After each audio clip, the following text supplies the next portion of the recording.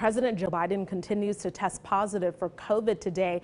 His physician says Biden has a cough but remains fever-free. His relapse, though, has sparked some conversation about Paxlovid rebound. Earlier today, I talked to Dr. Kristen Mundy with Dell Medical School to give us insight on the condition.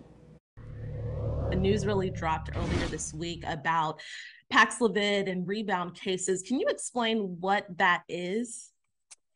Yes, so that's where people started Paxlovid.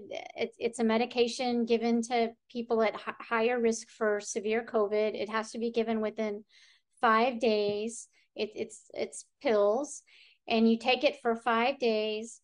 And it's a very small percentage of people who took that 5-day course, and then they were getting better. They felt better. But then following that, they experienced two things can either happen. Either they had a little bit of rebound in their symptoms, along with a COVID test that had been negative and then turned positive again. And have you seen any of these rebound cases, and what are the symptoms? Are they less severe, more severe? And are there any concerns about exposure once people do rebound? Yeah, good question.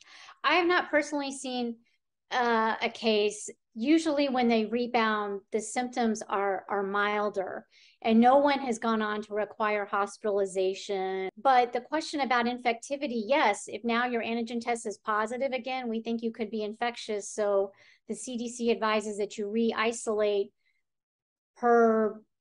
as if you were getting COVID again. So it would be like another 5 days until your symptoms are better.